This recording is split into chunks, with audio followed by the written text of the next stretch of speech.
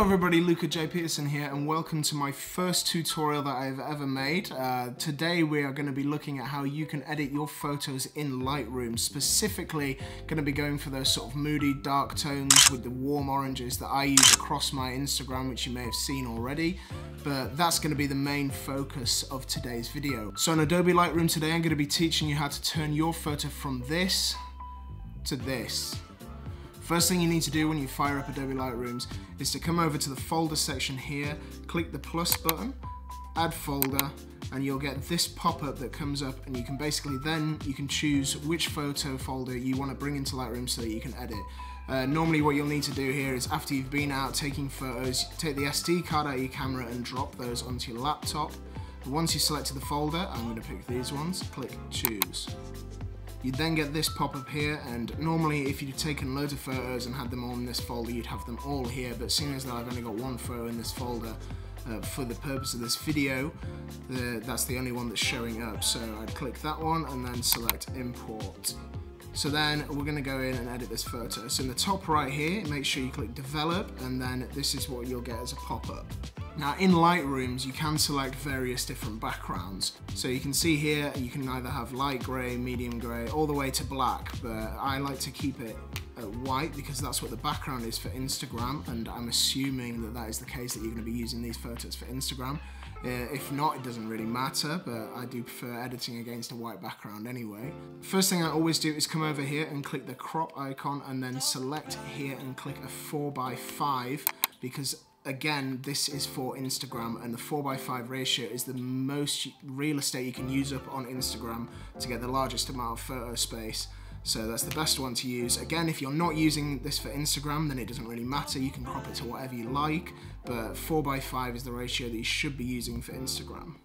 Next thing to do is to make sure that the photo is perfectly straight. Now there's nothing worse than when you're scrolling through and you can see a photo that looks really good, but other than that, it's just slightly off balance and doesn't look very straight. So a way to amend this and make sure you get this right is come back into the crop section here, click this angle ruler button, find something on the photo that is going to be straight. So this is a good one here, draw across it, let go, and you're done. And that will make sure you've got the right horizon and that the photo is perfectly straight. I'm just going to go back in and make sure that that is actually perfectly straight, because this is on my laptop, I can't see it very well. That looks about right to me. Yeah, that's much better. Okay, so now that we've got the cropping and alignment out of the way, we're going to start to color grade this photo, and this is where you're going to see the main sort of difference in things. So first, head over to basic, and the first thing we're going to do is increase the temperature to about 7,700, and you can see already that that brings out the warm tones on the building here, and that's the look that we're going to go for, because we really want those sort of warm highlights, and it works perfectly on the buildings there. Next, we're going to head down to contrast and increase that to 20, about 22 looks good. I always like to add contrast into my photos, some do, some don't, but I always think that it makes it look better, so I always add it in. Now because this photo was taken in broad daylight, you can see the highlights are pretty bright, so bring those down to about -77, because this was all blown out, and that's just because it was shot in daylight and the lens picked up a lot of light and it blew it out quite a bit. So just bring those down, and it just brings back a bit more detail in the background. Next, we're going to lift the shadows quite a lot, about to 53, drop the whites again to get a bit more detail, about 23 is fine there. And then we're going to crush the blacks all the way to about 65, looks good. That brings back that contrasty look. After we lifted the shadows, that was to bring back all the detail. And then we crush the blacks, and what that does is just makes the contrast come back again, but we can still see the detail, and it just makes the photo look way, way better. Then, because this is quite saturated, and I am going for the desaturated look, so we just drop this down to about -18, no more than that, and that looks really good. Now all that we've done here is change the basics of this photo, but as you can see, before and after, before and after, it's already gone through a pretty big change, and I think it looks way better already, but we've still got a few more things that we need to do to the photo. Next, now that we're done in the basic section, just come down to calibration here, and the first thing we're going to do is just add a slight green tint to the photo, just to bring it into the photo somewhere. And then we're going to saturate the reds, because I want this sort of iconic London bus and underground sign to pop out of the photo a bit more. And then we're going to desaturate the greens just a little bit, bring that to there, about -16 on the green primary.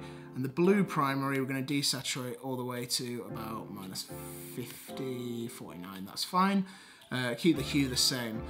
Okay, now that you're done in calibration, we're going to head over to the HSL slider, which is up here, and this is where you're going to see the main sort of difference in the photo because we're color grading it now. So just bring the red to about -1. Bring the saturation up slightly, just to about 8. Again, that is to just make this sort of bus and the London's Underground sign just to pop out the photo a bit more. Now here's where we're going to change the lighting. You're going to see a huge difference. So bring this down to -30 on the hue of the orange, and then bring up the saturation to about +24. Now you can see we've got that really nice warm orange tone on the building, and that's exactly the light we're going for. We want that to be coming into the photo, and it just, I think it makes it look way, way better. And down to the yellow, we just want to desaturate that slightly, about -16. Looks good there.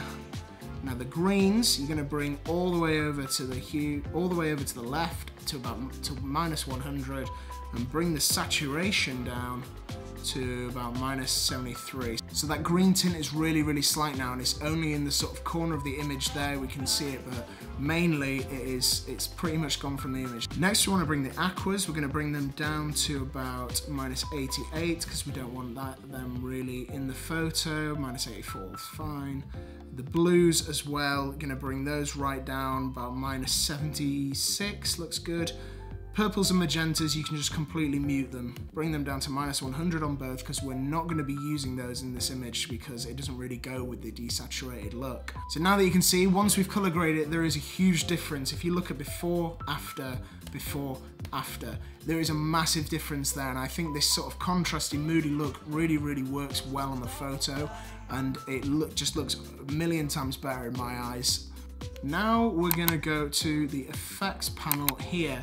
And what you're going to do is add a slight vignette to the photo, nothing too much because otherwise then the photo starts to look ridiculous. If you go all the way in, you can see what that does, it doesn't look good. So about -20 looks good. And the main reason for this is just to take the focus away from the edges of the photo and bring it into the center where the subject is and what you want the person viewing the photo to be looking at. We're also going to go in there and add some grain, sorry, about 15 looks good. Bring the size up to like 30, but the roughness, let's bring that down as well. And that just adds this sort of rustic look. It's very, very subtle, and you can just see there if I take it off and add it back on again. It is very subtle and you might not even notice it, but I like to add it in the images. I just think it adds a nice effect to the image. Okay, and now once you've done that, we are done with all of these. Now that we're done color grading it, we're just going to add a few gradient masks just to add those final sort of tones and the final sort of focus areas on the photo. So if you come up here to this icon here, click this, and let's drag up from the bottom the first one. Now this is a style that I use in all my photos. I like to sort of darken the areas of focus where no highlights are coming from, and then wherever highlights are coming from, I like to add a gradient filter and increase it. It's an effect that I use it across all of my photos, all of my images. With this gradient mask, just lower the exposure to about sort of 0.39, that looks good, and just maybe drag it up a little bit. It just adds that sort of dark feel to the photo and brings the focus to the center, just darkens the bottom, and it just adds a lot more atmosphere. So then we're going to add another gradient filter, and we're going to bring that one to the left here, because again there's no highlights coming from the left, so we want that to be darkened a bit. Bring that to about minus 0.3. That looks good. And then last one of the gradient ones we're going to add here, and we're going to increase the exposure, because that's where the light is coming from. And again, I said this is an effect that I use in all my photos, where wherever the highlights are coming from, I increase the exposure, but then whenever there's shadows in the other places, I decrease it, because it brings that focus to the center or the subject of the photo.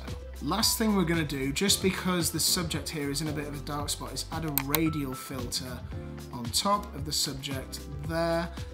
And first thing you always do when you add a radial filter, click invert, because otherwise it'll add the effects that you do to the outside of the radial filter, and that doesn't look that great in my eyes. Increase the feather to about 70, and then just add some exposure, about plus 0.3 looks good there. And as you can see, that just brings out the subject a little bit more if you look at before and after.